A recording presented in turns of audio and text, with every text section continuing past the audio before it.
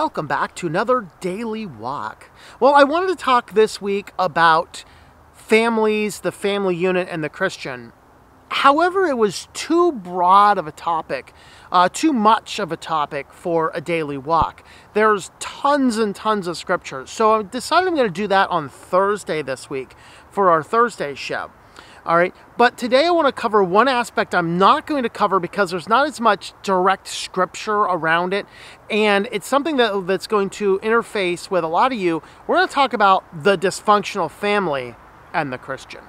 Because this topic here is certainly an interesting one. It's a hot button issue, and many people are going to say, well, I can relate. We had a dysfunctional family. There's going to be other people that say, well, all families are dysfunctional because we're all born in Adam. We all sin, all this kind of stuff. And we're going to push back against that. That is absolute and utter nonsense. There is a radical difference between a family which the members sin and a dysfunctional family itself. So what do I mean by this? A dysfunctional family is not defined by the presence of sin, because we all sin. There is very possible to have functional families who can act appropriately with one another, and in light of that, still engage in sin. The difference is a dysfunctional family does not know how to deal with sin or misconduct or whatever else you're using to talk about the basic principles. And so that is really what I want to talk about, because I come from a dysfunctional family. There was a lot of crazy interplays. Everything was always shoved under the rug.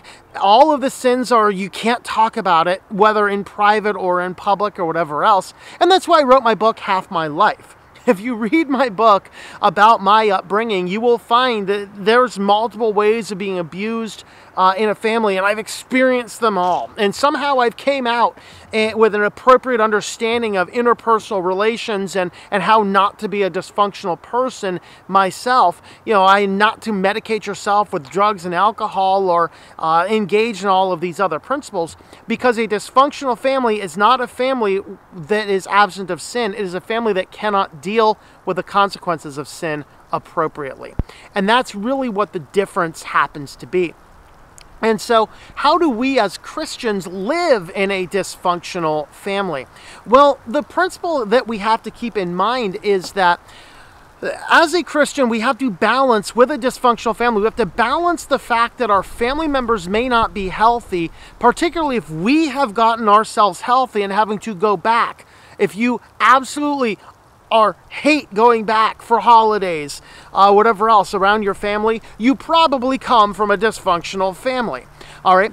And so what we have to figure out how to do is how to balance Christ in the commands to honor our mother and father, while at the same time placing up boundaries and looking at what is appropriate in a dysfunctional family. So boundaries is your first good principle. What does the scripture have to say about boundaries? Well, the fact is not a whole ton. Maybe we can, just borrowing from quick memory, there's people who want to not eat and just live on handouts. He who does not work does not eat, Paul writes to the Thessalonians. So that's one principle. Hey, you have to have a degree of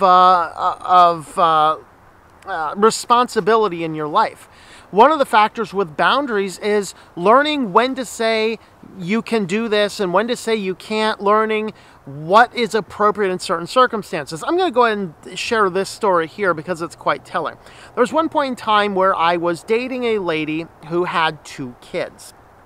And in this relationship, having a dysfunctional mother who's like very gift-giving orientated, she's like, you know, what can I get her kids for Christmas? I said, well, let me get back to you on that. Because we had not been dating very long, and the previous relationship was not particularly good. And so we, her and I, talked about this and decided we don't want to bring an external family into this, because we weren't sure if this was going to be a long-term relationship or not. And so I went back and I told my mother, we have talked about and decided that we do not want you to get the kids anything.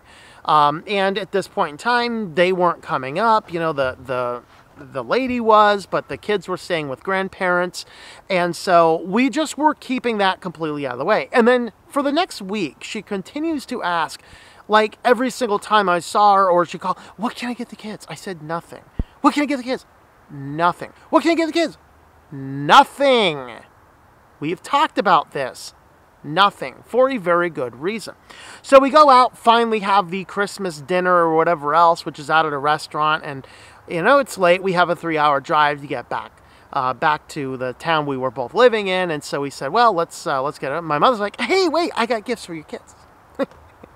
So I had like about 30 seconds to figure out what to do. I go back and I told the girl, I said, look, I told my mother not to have any gifts. I said, I can do one of 3 things.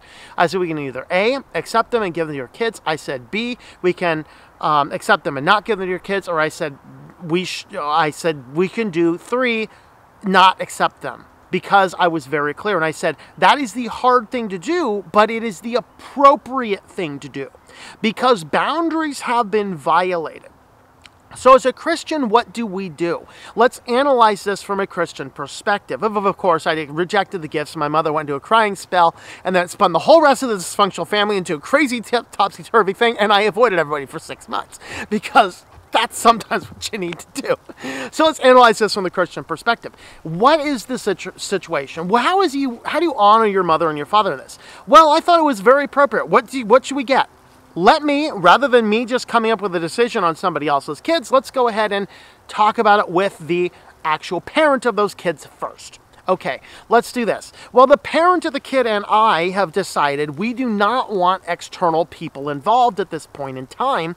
And so I went back honoring my mother's request, what can we get them? And I said, hey, we want you to get them nothing because we have very good reasons. And so with this, my mother was not willing to respect that boundary. So is it good and healthy for me to accept them anyway and either give them or not give them to the kids? Is that respecting? Is that honoring your mother and your father?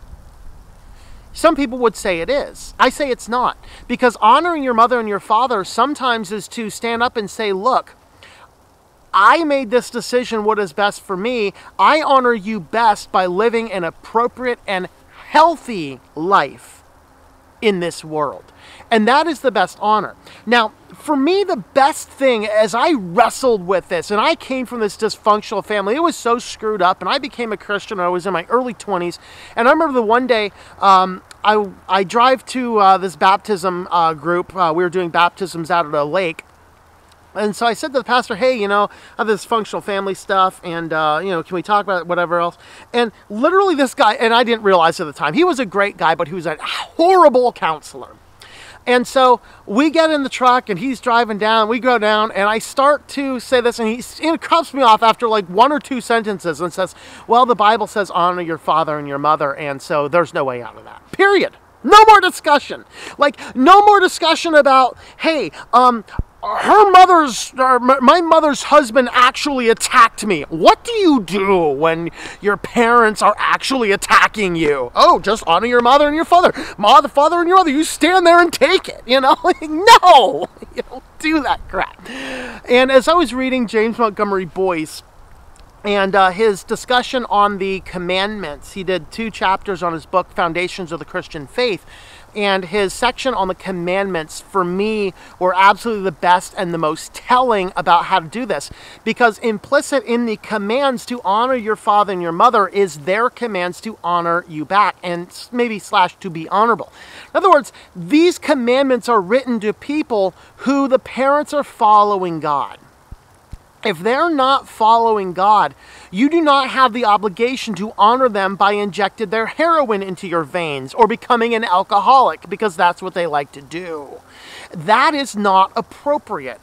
And that is them violating God's order first. And when they are doing that, they are now leading you down a bad path. And of course, it is better to have a millstone hung around your neck and be cast into the sea than for you to lead a little one to stumble. And so this is what the balance is. There is no simple answer. There's no verse, thou shalt do this or that in the scripture because thou haveth a dysfunctional family. But learning how to live in the midst of it while honoring Christ, respecting them in every place that you can as they are doing the right things in the natural order. Now, I know you may not have gotten a ton out of that, particularly if you're a dysfunctional person and you're like, I don't know what to do, I have a crazy family. Let me give you this last tiny piece of advice. You're going to find a lot of Christians who do not understand that you have a dysfunctional family. You will have Christians that when you're like, I don't go home for Christmas because it's too crazy, they just don't understand, because they come from long generations of people who pretend to be saved. And I'm going to word it that way. Not that all of them are. There are long generations of very good, sound Christians that have progressed on. But if you're coming from a radically dysfunctional family and you've attended church your whole life, chances are there's no real saving faith there. Because as John MacArthur said at one point in time, two people who know Jesus are generally going to get together, get along together, you know. And that's kind of the basic principle.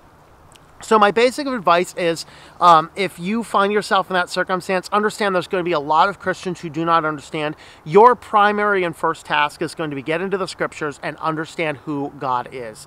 That is what your first task is going to be. And there are Christians out there who do deal with this.